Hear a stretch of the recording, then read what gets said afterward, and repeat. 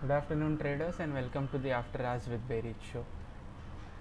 Let's see what markets did today. Mind you, these levels will be a little different from what we usually show since these are on my charts and not Kshitij's charts that are usually there in the show.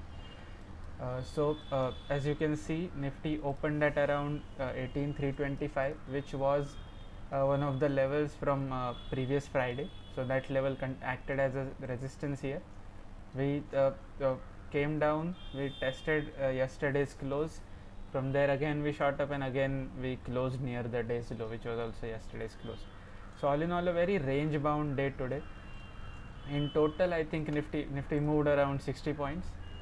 On the broader structure, there is not much change really. As you can see, we are still hovering around this 18,100 to 18,350 zone. So that will continue. Let us come to Banknifty here.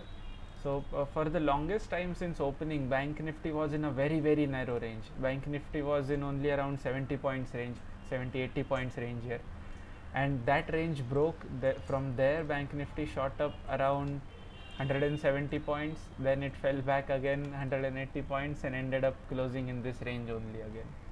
So end of the day volatility, or rather second half volatility you can say, but a flattish close for Banknifty as well. But once again, this is, if I'm not mistaken, at an all-time high level here, and on the daily charts also you can see that Banknifty has closed above this particular previous high, 42,620 something. So from here we may see a continue up move as well. Nifty did something similar to Banknifty. Also, don't get spooked by so many drawings. That's just usually what I do. I leave the previous drawing on the charts itself.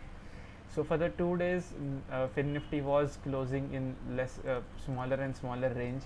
This larger box was what the range of 21st of November, followed by even narrower range in 22nd of November, and then today for the today for the longest time, all the way till 2 o'clock, Nifty was in this 35 points range.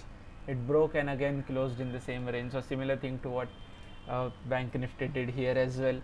Tomorrow is the monthly expiry for Nifty and Banknifty, so it remains. We will see how these two scripts react. There is a resistance forming at 18,325 level in Nifty, and this trend line support that is still there.